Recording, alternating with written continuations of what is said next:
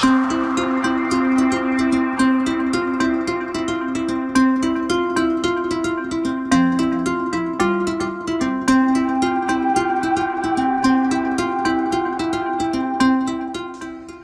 afternoon. I'm Dr. Yatin Mehta, Chairman of Critical Care and Anesthesiology at Medanta, the Medicity. Today, on the day, World Sepsis Day, I have certain things to clarify. Sepsis remains a major killer worldwide.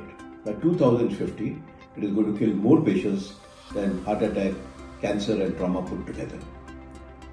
Antimicrobial resistance adds to the mortality and morbidity in India.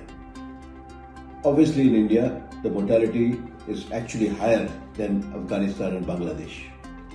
That may be because the data is better collected, but that's not the issue. The issue is that compared to the CDC data, we have much more problem of sepsis, morbidity, mortality, and antimicrobial resistance.